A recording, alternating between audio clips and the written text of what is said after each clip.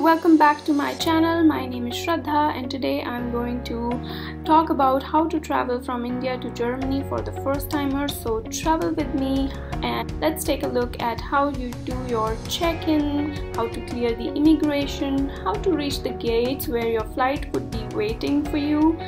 And then I will talk about some small tips during the journey. I will also talk about the important documents that you need during your travel, and then I will talk about my feelings, how I was feeling once we took off, and about the food, about the service of the airlines. Also, there were some forms that I had to fill during my flight, and once you land in Germany, what things you need to take care of, how you would be navigating your way through the airport, and also how you will clear immigration, which documents you would be needing to clear your immigration.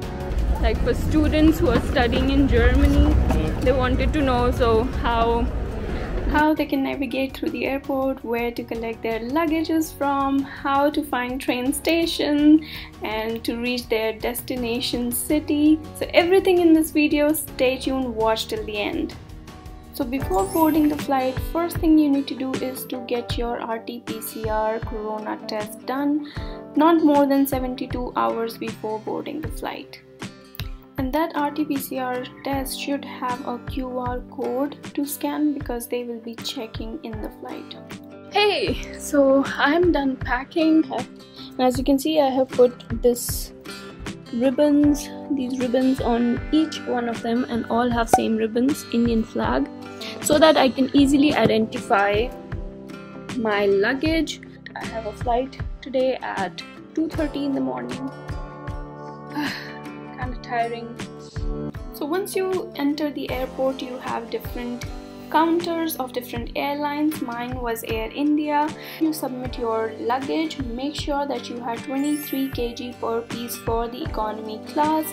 Do not extend beyond it, and after that you are given your boarding pass, and there it mentions which gate you need to follow the gate, go to the immigration next.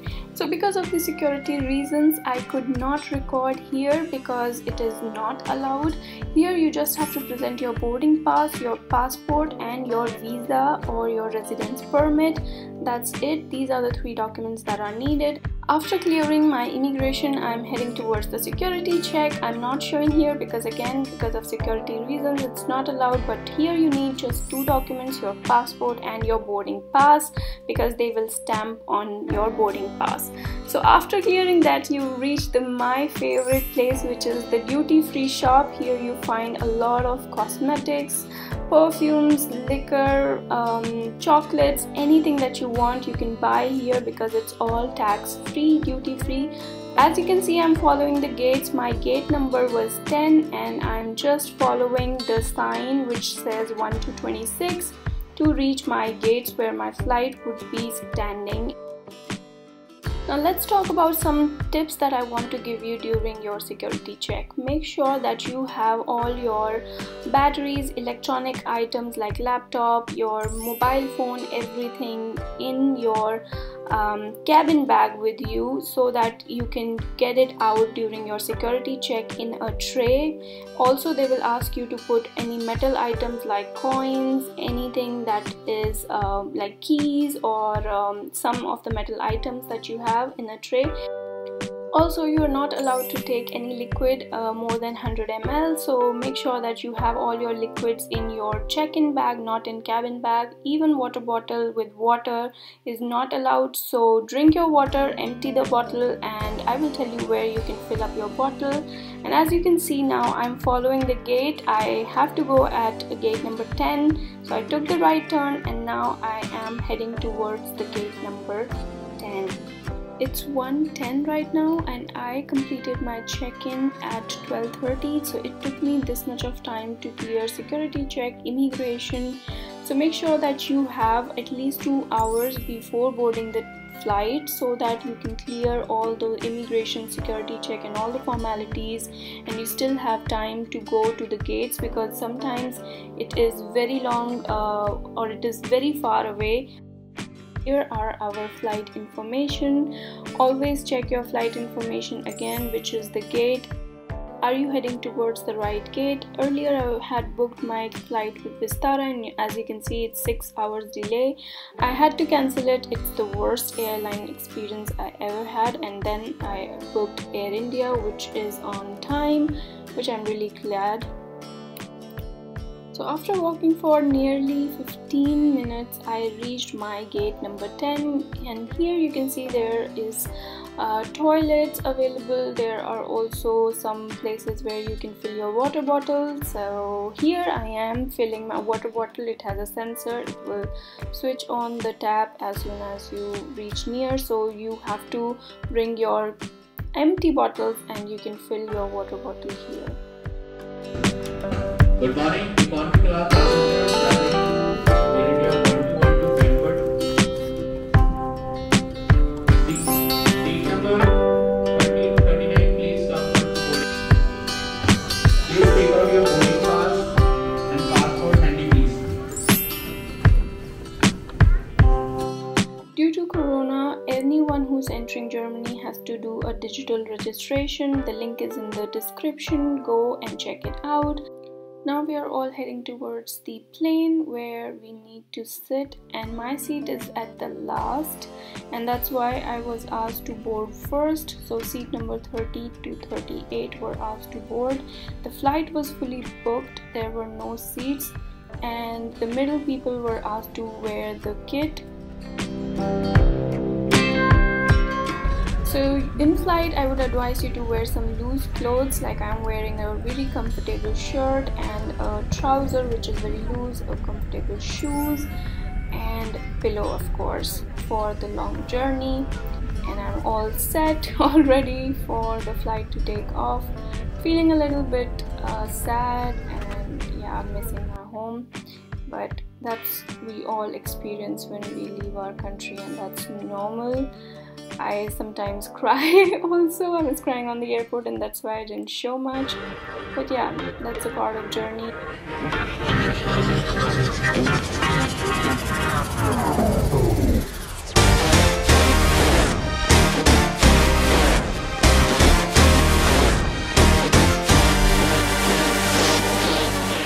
Our flight took off at 2:35 and we were given this snack time, or I don't know what it is, but it had some brownies, some fruits, this burger or sandwich, and I took a bottle of wine, and yeah, it was really nice. So after 1 hour of takeoff you would be given this food, and then yeah, that's it, and then you will be going to sleep. So after having snacks, I was ready for some entertainment, but the screen was not working. I pressed all the switches possible, but still it did not work. And then I got disappointed, of course, and I went to sleep. So good night. Guten morning. Yeah, I look like this, woke up like this, all messed up in the flight. What can you expect, right? But the view outside was like really nice. Sun was out, and look at these clouds, they are so beautiful. It looks like, yeah, some, I don't know, some volcanic eruption. But we were given breakfast. It had again this puff, I don't know what it's called, maybe croissant, French croissant, some muffin, yogurt, and of course water bottle. And the best part, which I liked the most, was not this butter, of course, this thing, which was for vegetarians. I took a vegetarian meal and it had rice as well as idli and sambar, which I liked, and I completely finished it. Then we were given a passenger locator card. It was a form that has to be filled by every passenger so that Air India can locate you in case they need to find you, maybe. So I filled it, so make sure to bring your pen along with you. And now we are ready to land. So get ready, get your seatbelts in. We are going to land in Frankfurt, and this is so exciting. I just love being in the airplane. And yeah, so I was the last one. As you can see, everyone has already deboarded, and now we are heading towards the gates, and I will guide you what you need to do, so just come along, follow me. We are out from the airplane and we need to go to the baggage claim side. Just follow the crowd, that's what I think is the best advice. If you want to go to toilets are on the left, but make sure that you don't go to toilet right now because you need to clear your immigration. This is our plane, so let's go. Hold your natural call. So now we have landed. It's almost 11:20, almost 7:45, and now I'm going towards the baggage. Let's collect the baggage, and first of all we need to clear the immigration. So first we'll go towards the immigration and then we will collect the baggage, but you just have to follow the signs and people.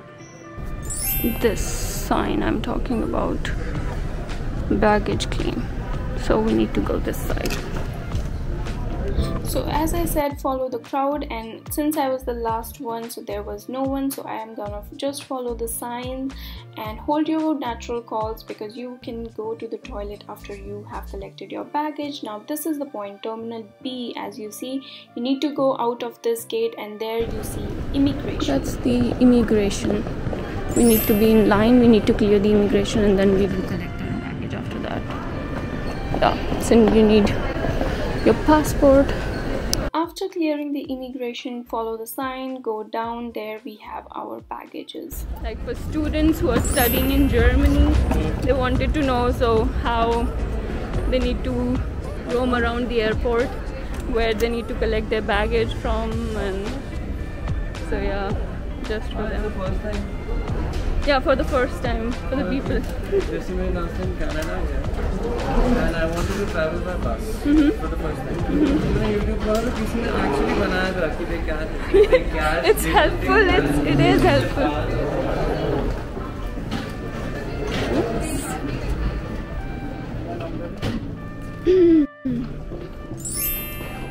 Yeah, 21, 22. Then we go towards our baggages, which are on belt 21 and 22. Usually they are always on 21 and 22. And there are so many bags, you're gonna get confused. But thank God we have some ribbons on our luggages so that we can identify them from the distance. Yep.